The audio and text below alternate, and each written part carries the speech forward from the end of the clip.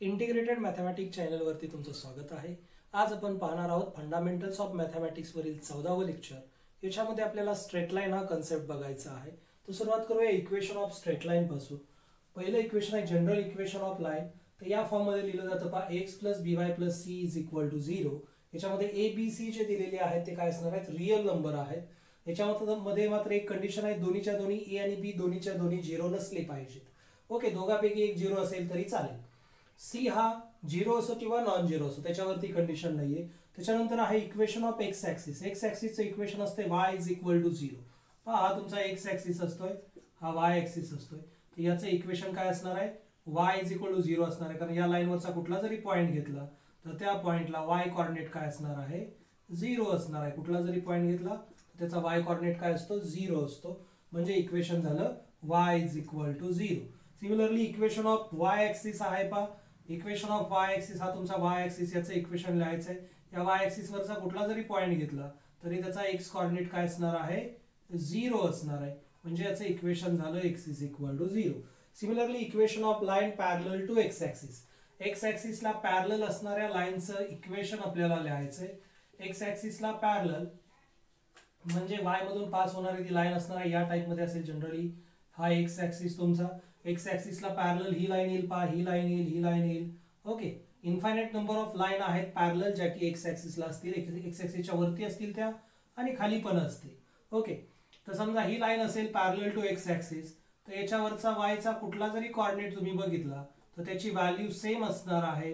y = समजा इथं point असेल a, तर या लाईनवरचा प्रत्येक पॉइंट त्याचा y कोऑर्डिनेट a असणार आहे। म्हणजे y ला x ला पॅरलल असणाऱ्या लाईनचे इक्वेशन असणार आहे y = a। a हा रियल नंबर असेल, कोणताही real number. Okay, similarly equation of line parallel to y axis, जसं x ॲक्सिसला पॅरलल तसंच y ॲक्सिसला पण पॅरलल लाईन असणार आहे।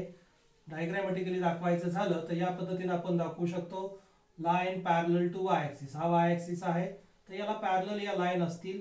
Okay, infinite number of lines असणार आहेत।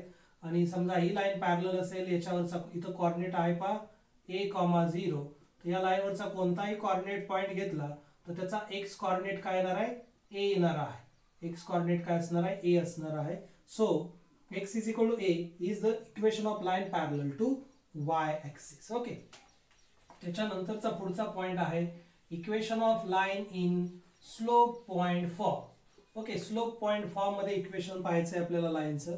समजा हे तुमचं इक्वेशन लाईन असेल, ओके यल, आणि याच्यावरचा एक पॉइंट तुम्हाला माहित आहे x1 y1।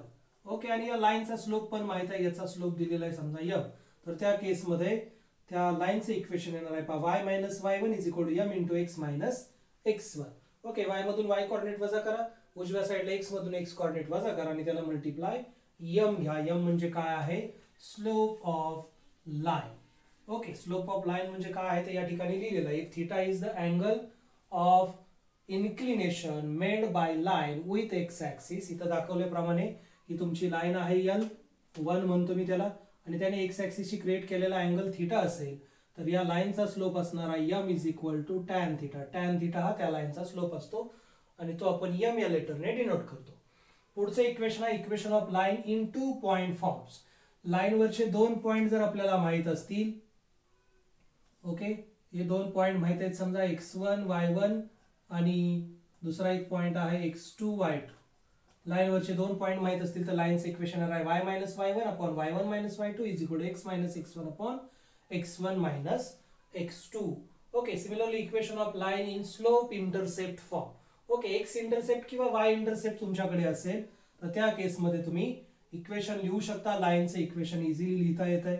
So here if m is a slope of line, m हा स्लोप दिलेला आहे, डायग्रामॅटिकली दाखवलं तर या पद्धतीने येईल ते। If suppose this is our line, okay, याचा अँगल थीटा आहे म्हणजे स्लोप येणार आहे m = tan थीटा। ठीक आहे, आणि त्याचा and c is y intercept. y intercept माहित आहे आपल्याला या लाईनचा, तो दिलेला आहे c। तर त्या केसमध्ये आपण त्या लाईनचं इक्वेशन लिहू शकतो। परत आपण equation of slope point फॉर्मच use करतोय।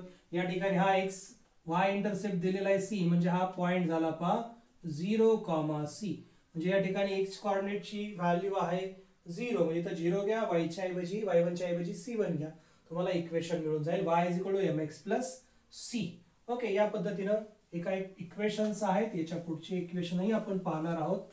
सुरुवातीला हे व्यवस्थित बघून घ्या. ओके, पुढचं बीट आहे आपलं straight लाईनचं. Equation of straight line in to intercept form.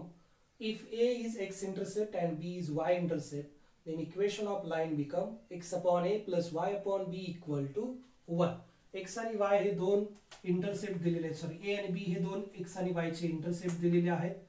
For example, this is our equation of line having y intercept is b and x intercept is a. Okay, हा y इंटरसेप्ट झाला, हा x intercept झाला या line वरचा. तर त्या केस मध्ये लाईनचं equation असणार आहे x upon a plus y upon b is equal to 1. पुढे आहे equation of line normal to normal form. Equation of line in normal form. If L is the length of normal from line to the origin, made angle alpha in anti-clockwise direction with x-axis, then equation of line become x cos alpha plus y sin alpha is equal to L. हीच diagram आपण घेतली. समजा ही line आहे, तर आपल्याला काय करायचं आहे, या लाईन वरून परपेंडिक्युलर ड्रॉ करायचा आहे ऍट ओरिजिन. ओरिजिनला परपेंडिक्युलर ड्रॉ केला या लाईन मधून, हा परपेंडिक्युलर आला. याची लेंथ आपल्याला माहित आहे, ती लेंथ आहे L, आणि याने एक्स ऍक्सिसशी केलेला अँगल पण आपल्याला माहित आहे, तो आहे अल्फा. तर या केस मध्ये इक्वेशन होणार आहे आपलं लाईनचं x cos alpha plus y sin alpha equal to 1. Next is slope of line.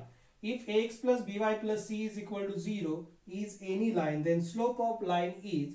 जर लाईनचं इक्वेशन आपल्याकडे असेल तर इझिली आपण स्लोप लिहू शकतो. स्लोप म्हणजे काय असणार आहे, coefficient of x divided by coefficient of y. इथं कोएफिशियंट आहे a आणि x चा कोएफिशियंट आहे a, y चा कोएफिशियंट आहे b, म्हणजे आलं a upon b. Okay, angle between two lines. Okay, दोन लाईन मधला अँगल आपल्याला माहित करायचा असेल, त्या दोन लाईनचा जर स्लोप आपल्याला माहित आहे दोन्हीच्या दोन्ही लाईनचा, तर त्या केस मध्ये इझिली आपण अँगल लिहू शकतो. If m1 and m2 R slopes of line, then acute angle between two lines is. दोन लाईन मधला ॲक्यूट अँगल आपण लिहू शकतो. तर तो येणार आहे tan theta is equal to m1 minus m2 upon m1 plus m2. From this, theta become tan inverse of modulus of m1 minus m2 divided by m1 plus m2. Next, conditions of parallel and perpendicular line. दोन line parallel आहेत किंवा perpendicular आहेत, हे आपण कधी म्हणू शकतो, दोन लाईन पॅरलल आहेत याचा अर्थ त्या दोघांचा स्लोप काय आहे, सेम आहे. आणि दोघांचा स्लोप सेम असेल तर ती लाईन पॅरलल असणार आहे, ती लाईन पॅरलल असेल तर दोघांचा स्लोप सेम असणार आहे.